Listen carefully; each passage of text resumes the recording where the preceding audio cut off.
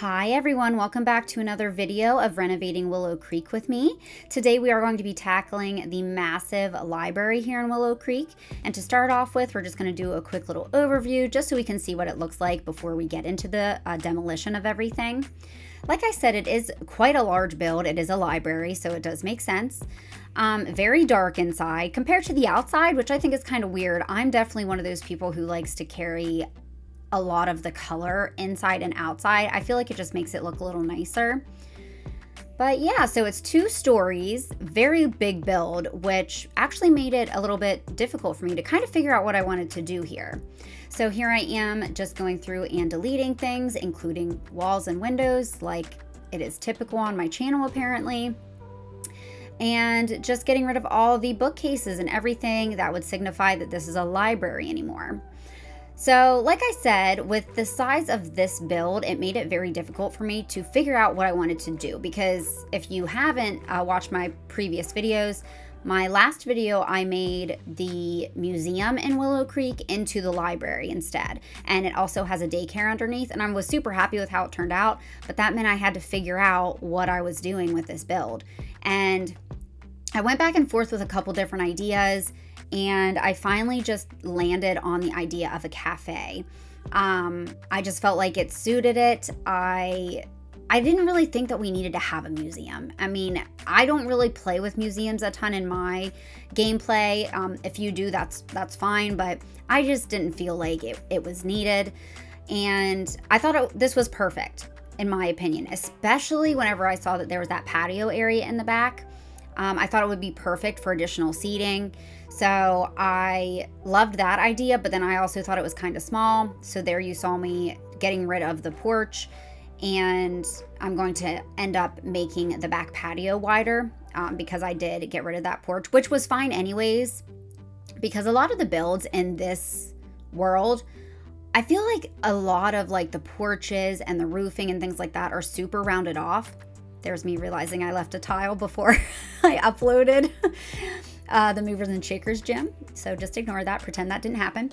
But yeah, also FYI, I do upload all of these builds onto the gallery. It is just my name, Freckled Louie Cat. So if you are interested in downloading these, please check it out. And especially with this one, you'll see at the end that I kind of make it so that you can do whatever you want with it at in the upper level of the build. So yeah, I really love the idea of this back patio being here. I really wanted to use sliding glass doors, and I really wanted to use the ones from Eco Lifestyle because they're so big and they let in so much light and they just look a little bit more modern. But in the end, I don't end up using them. I think I end up using the ones from Island Living, I believe it is, only because the Eco Lifestyle doesn't have the swatch that I am trying to use, like all of the brown flooring and the paneling. It does not have the right swatch. So here I believe is where I end up switching it out, just because that drives me insane. I'm a very matchy person. It's very hard for me to kind of go out of my comfort zone and have different tones of things. So I definitely wanted to make sure that it matched as closely as possible.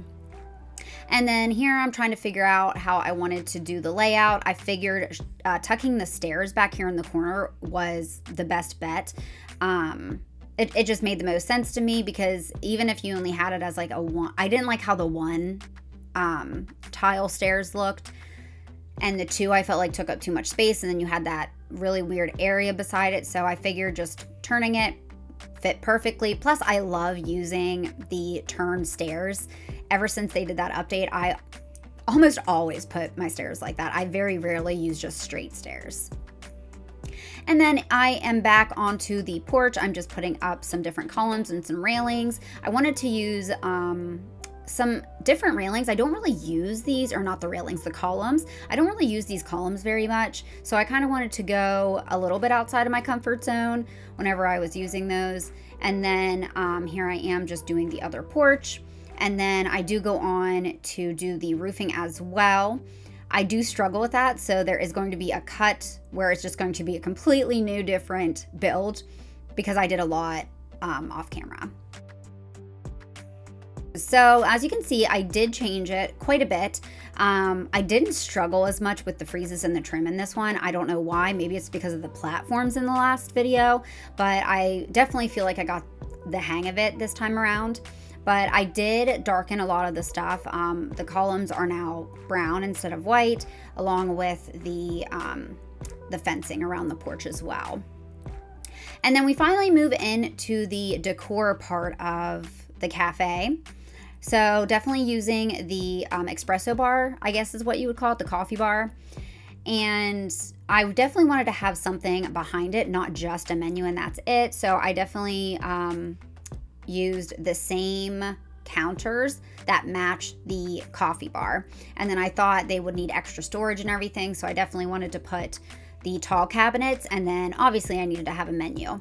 So I'm just scrolling through trying to find the best menu. I went through a lot. We have like 5 of them, at least so far. I don't have all of the packs, but I was like, why do we have so many menus? What the heck?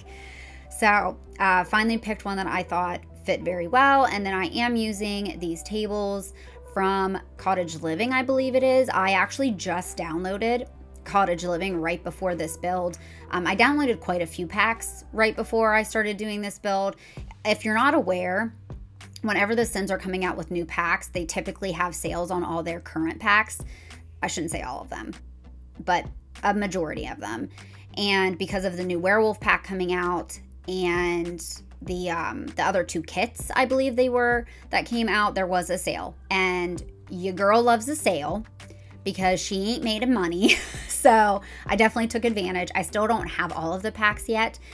I heard some podcast or something the other day that all of the Sims packs equal out to like almost $800. And I'm like, first off, that can't be right, but it wouldn't surprise me, honestly. That's mind-blowing to me.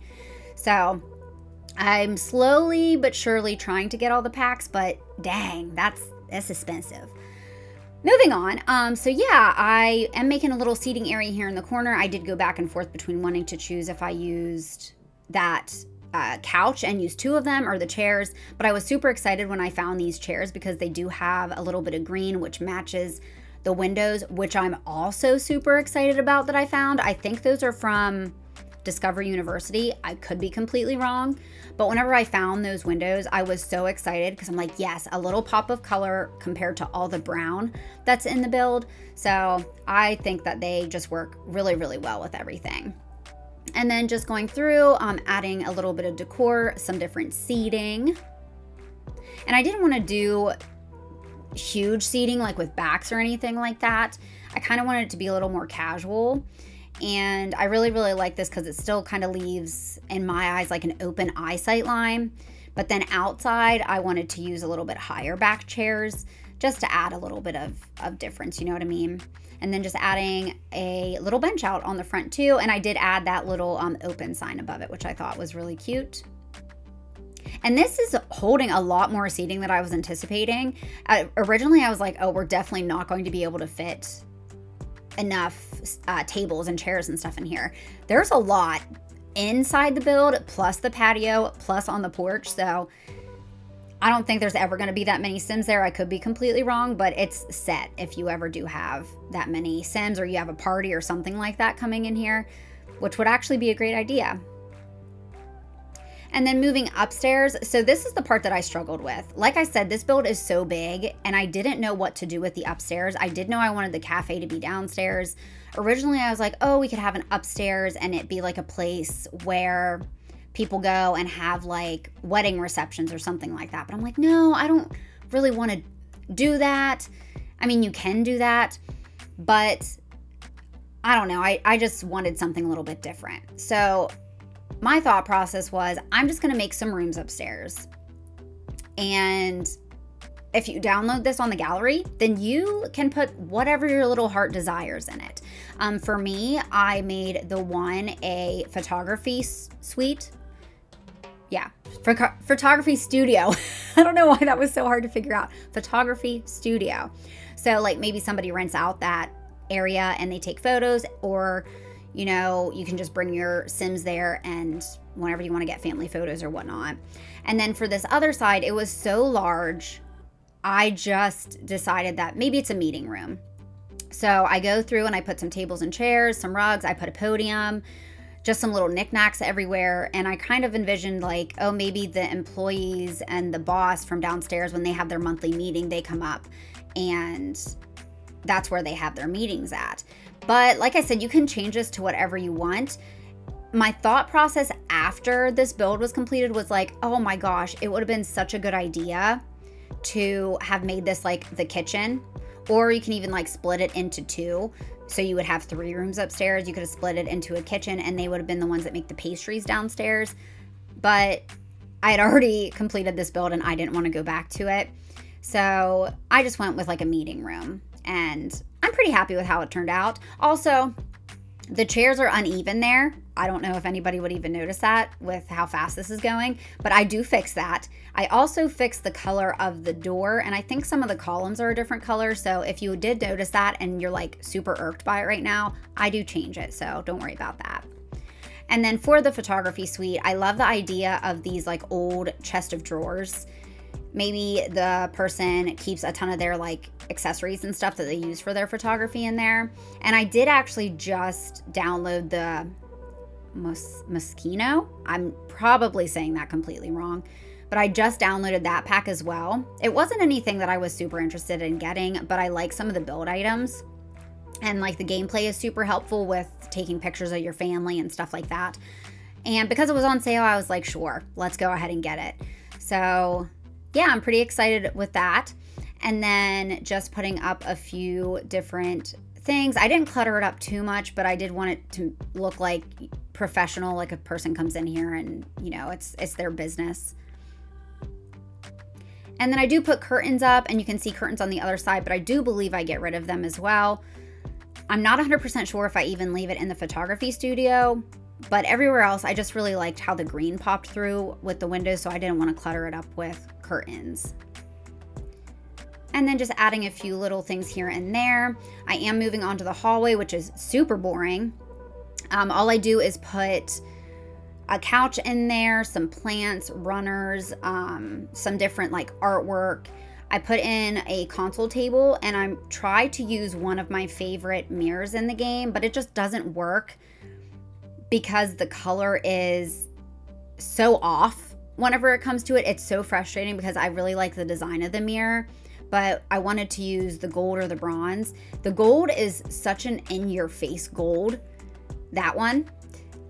It's so frustrating because I love that mirror and I think it's so pretty with the design on it, but I just couldn't use it. I couldn't force myself to do it.